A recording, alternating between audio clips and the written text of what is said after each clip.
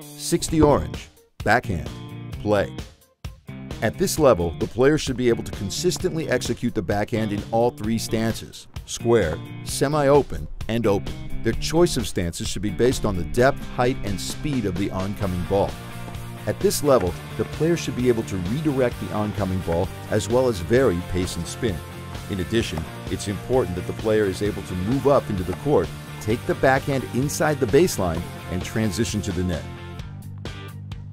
Lastly, the player should be able to flatten out balls that are short and high, execute angles, or hit with more shape when appropriate.